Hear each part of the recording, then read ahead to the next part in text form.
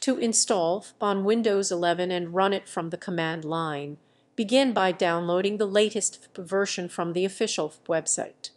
Choose the appropriate version, thread safe or non-thread safe, based on your needs. After downloading, extract the files to a designated folder, such as a COF. Next, add the directory to your system's path environment variable, allowing you to run commands from any command prompt window.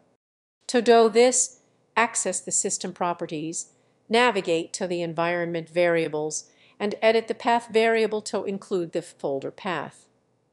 Exit said to say the zero the zero the zero player player player player player player player player player player player player player player player player player player the player cloud bill bill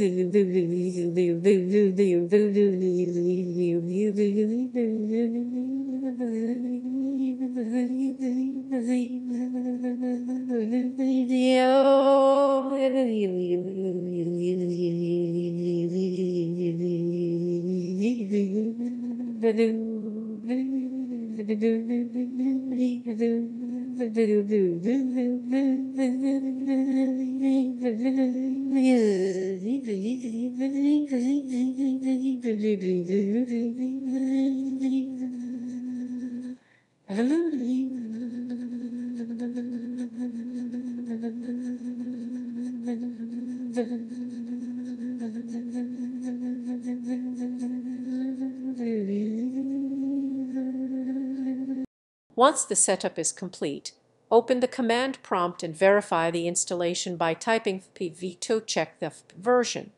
You can now run FEP scripts directly from the command line, enhancing your development workflow without the need for a web server.